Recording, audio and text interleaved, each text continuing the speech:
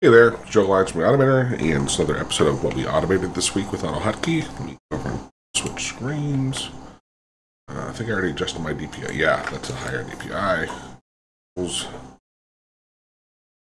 Exit modified AutoHotkey files.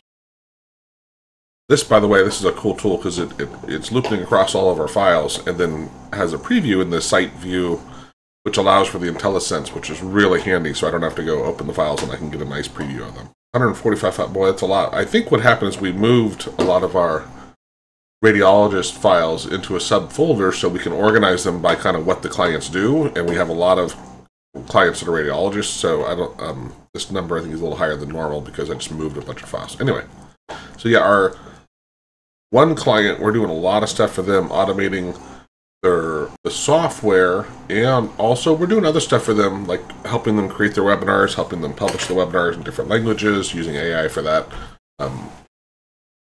Doing a crazy amount of stuff this morning. They have a bunch of ABS files. It's an absolute database, if I remember right, file, and it was interesting was I was using Claude to figure out how to open these files and talk about the Delphi environment, this and that, but I didn't know that the Delphi environment is similar to the Windows environment, and you can actually run the stuff from Windows, so I was able to download a tool to open the databases. Unfortunately, they're password protected, and so we're going to ask the client if we can get that password. If not, we might just try to brute force read it. We're just trying to get data out of the tool to see what's there to help us in our automations. We're not trying to do anything nefarious. We just want to be able to peek inside it so we can better automate the tool. Hopefully we can do that without too much work. Anyway, we've been doing a lot of stuff with Claude for our client. Our client, they had a lot of data based on words, and they had manually put together these things, and they had hundreds, if not thousands, more to do manually. And I said, why don't we take those terms, give it examples that you've already done, shove them into an AI like Claude, and ask it to come up with them. And so we did one as an example and provided the client, and she thought they were amazing. So she said, go ahead and go back and do all of them. So we went back and we ripped all of the terms that she had done and asked them to review it. And it came up with a bunch of stuff that now she is reviewing with her and another doctor to see what they should be. But it's a really, really cool example to use AI to speed up what you're doing. The human is still going to review it and make sure it makes sense, but it's so much easier than it is to edit than it is to create, right? So, and this, we're creating a print report. As I mentioned before, they couldn't export from their tools. Really crazy. They'd have to look at the screen, write things down, and then literally write them down. And then sometimes there's hundreds of things that they have to write down and then meet with their clients and discuss them. Now it's all tracked for them. It exports it. It actually generates an HTML file, which then we go to print and creates a really pretty PDF view of what the report had and leaves some space to write. And it also automatically inserts like the client name, inserts the date it was done on. So you don't have to manually do any of that stuff. So it's very cool, saving them a lot of time. And of course, reducing a lot of human error, including we're binding in. It's kind of hard to explain, and I can't show the data because it's all privileged, but imagine you have a list of thousands of tests, and certain tests, on each case with the client, let's say 100, and there's different tests, but across the 10 tests, there's 5 on each report where they score high or low, and it's outside the bounds, right? So on those 5, the ones that are scoring high or low, that's when you want to say, okay, well, let's append this other data that the client created, and now with AI helping. So we have more information so people can review them. And so that's what she was also doing in her head. And now we're binding that data for them together and then putting it all into that print report so they can pass it along with the client. So it's saving a crazy amount of time. We also brought over like our Automator Spy, which is really cool. I'll have to create a video now that's been updated, and there's one more I want to do. Let me actually launch it. So I can't easily demo the thing that we updated, but let's say if I'm in here and I hit my right control key, and that's one of the things we're going to build is you can choose your hotkey instead of us defining it for you. But this and this one, unfortunately, this doesn't have it. There's nowhere where there's a bunch of text, but sometimes this text is a lot of text, right, depending on the program you're connecting to. And I thought, hey, what'd be cool is that we list it all, but what if we had a search here that would allow you to filter and say, did you find this word? Because we'll have that for definitely this one I don't think this one we would ever need that, and I don't think the status bar. But these two, I think being able to search for it would be great. And here now also when we select all here and copy, it breaks them all, puts sounds on the quotes, and then it allows you to paste. So let me bring over Notepad and you'll see what I mean here. So now, and also I want to be able to say, well, do you want double quotes around that or single quotes, right? But if you just select one of these and copy, it's just going to quote that one, right? So it's very cool. That's flattening it for you. And here you have the PID, which I can still click and it will give it to me. But we rarely use those, and so this way we can come in here, select all, go paste, or just get the first one and paste. And it makes it very easy to get that. But also, when this file, is it Notepad? No, it's the newer version of Notepad, and I don't have that. I use the older version. But it was when there's a Unicode character in here. Now it actually highlights that weird Unicode character, so you understand you really should copy and paste. Oh, look at that, the PID still... Oh, maybe it's because my DPI, I bumped over my DPI, the PID is off the screen. So maybe we should just plan to put that on the next line so it fits. Or, and I know I asked Irfan to fix this, remove the and to use an ampersand there. Or just say, I don't think we need to spell all this out. People know what would be there. But right now it's going off the screen and you'd want to be able to see that. So that is a tweak we'll have to do. Again, it probably gets taken care of when the DPI... Now, this is interesting. It says DPI is 100, but I know it's not. Let me look this again. Yeah, that's funny. That is incorrect. We'll have to fix that, because I know I'm running a different DPI, so not sure what happened there. Let me try it on... No, it's on. Yeah. Here. Yeah, so... got a bug there, guys. That should have been telling us that the DPI is actually off. It's not at 100%, which is helpful sometimes in understanding what you're looking at. So, this is a cool idea. When they were running their programs, often they're running automations at night because people want to use their computer in the day. And then this tool, unfortunately, because of how the tool is built, you can't be using your computer while it's running. And what would happen is sometimes the Windows update happens at night, and so the people come back in the morning and their automations didn't work because the Windows update started to happen and a new screen popped up while the program automation was running and breaking it. And so I wrote a little bit of stuff and was testing it. It does seem to work to turn off and turn on, enable and disable the Windows update. So that seems to work. So we're probably going to build this into a preference for the end clients to say, hey, do you want to disable Windows updates while our automations are running, right? So this would be an easy thing to include in that and have it as a preference. Again, Jeff, we're doing a lot of stuff with him on the tool we're building for him. It's massive. That's Isaiah does this stuff in the afternoons. We also did some work for Steve, a buddy of mine, and we're using this Get Chrome Cookies. I don't know if we posted that download. We got to post that download. But it makes it easier. Now, it still requires you to have a DLL or an executable on your computer. But we can easily get the Chrome cookies from a browser, and that allows us to switch over to doing API calls straight up instead of automating a browser. So that's a great example we borrowed from Radium, and make it easier to get those cookies, because that can be an annoying thing. And now it's very simple for us to get the cookies from Chrome. That way you log in with your browser, and then our tool switches over doing API calls in the background, not automating the browser, but we don't try to authenticate with the API calls. So that takes care of that.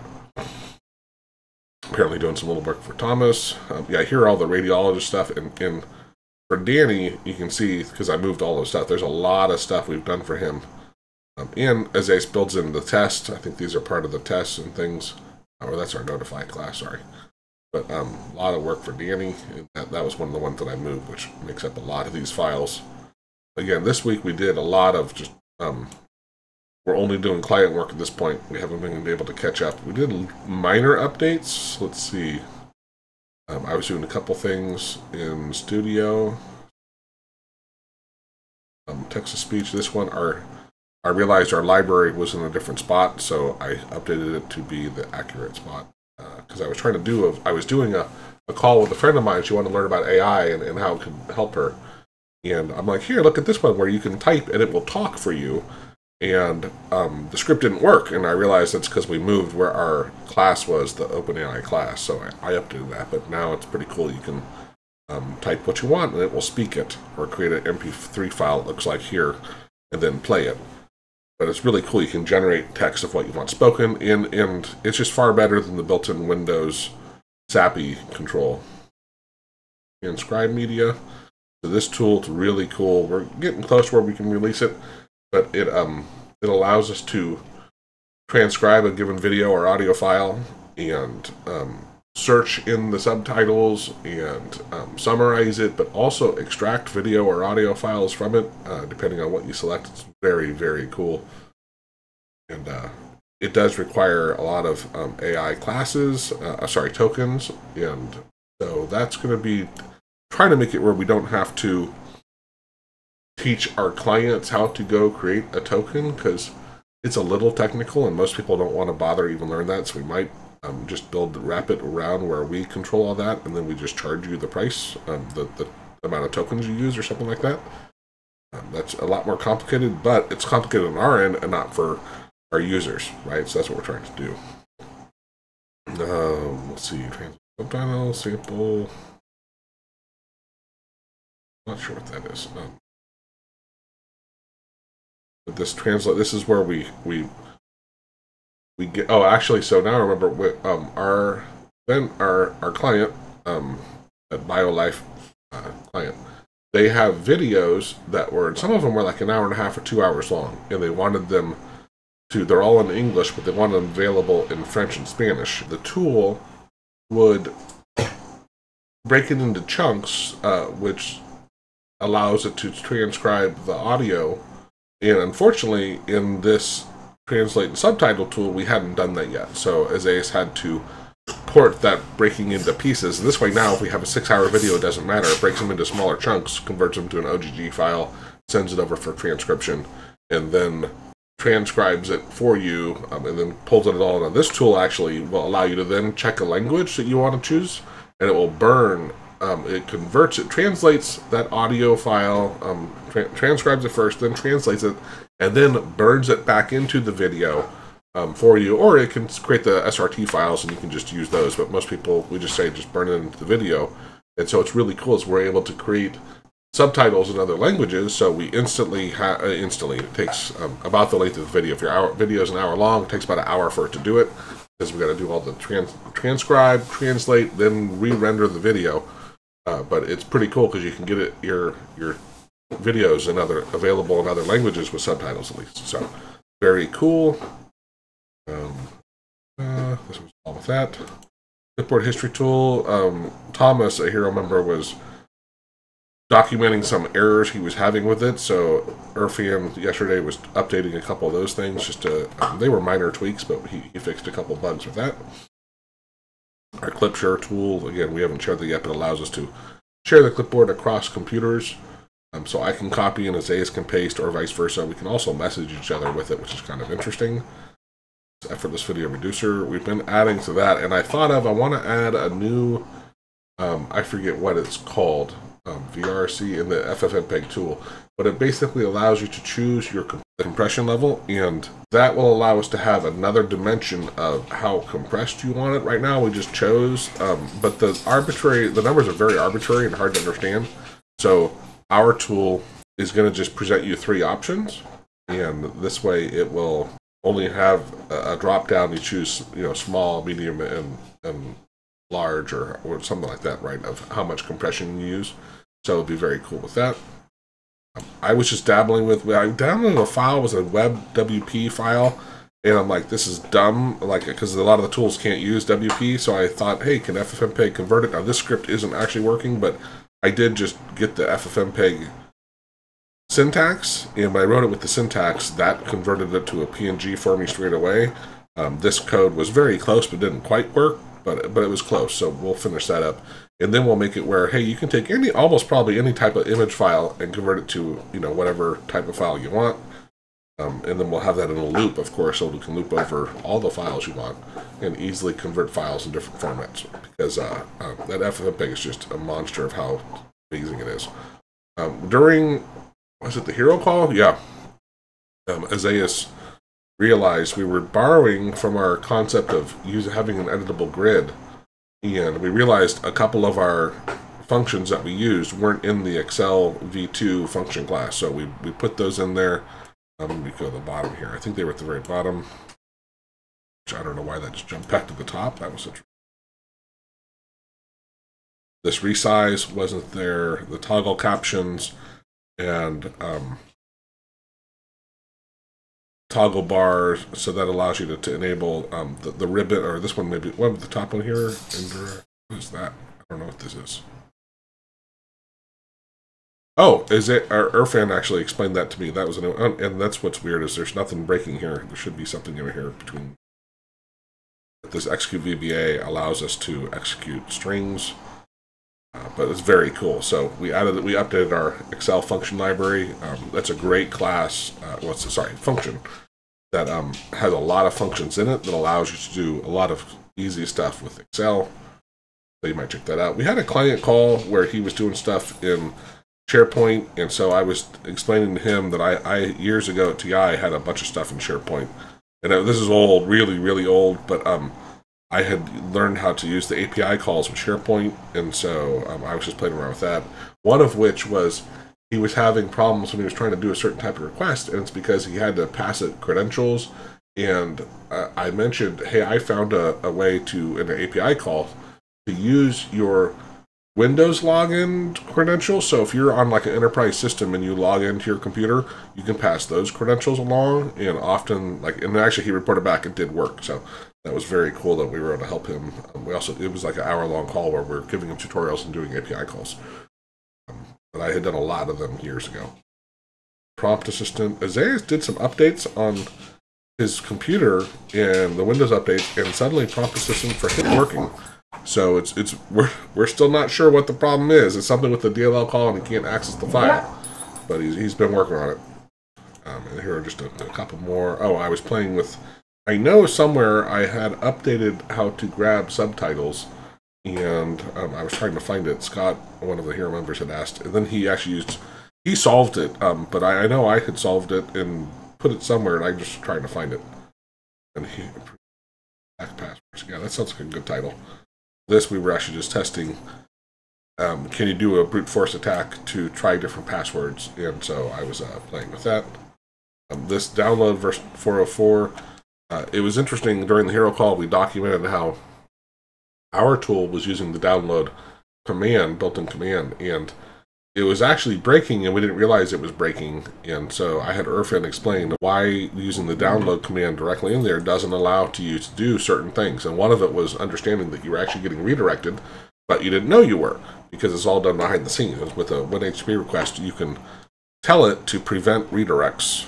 So this option 6 can prevent redirects, and then you can actually tell if you got a 404. The download command, it was actually getting a 404 and then redirecting us to a new URL, but we didn't know it because it still gave us an answer and it gave us a 200, but in reality it wasn't. So I told Irfan that's why both Isaiah and I almost never use those built-in commands, because there's so much more control.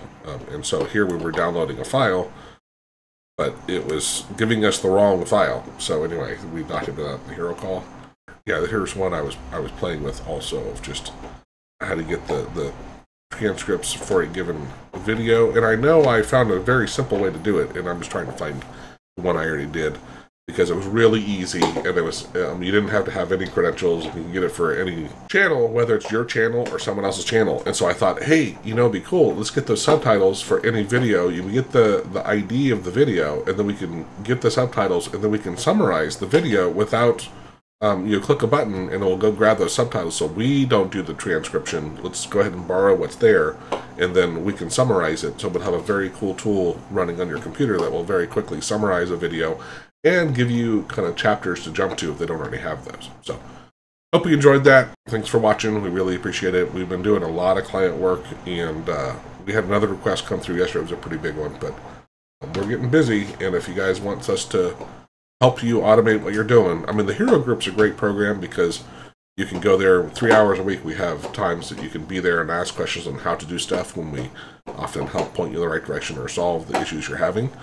But we also do done-for-you work, and so let me know if you're interested in. Our guys can do it in a fraction of the time. I can basically guarantee you that. If you're not an AutoHotkey programmer and don't want to be, we are by far, our guys are the best there are. So thanks for watching. Have a great day. Cheers.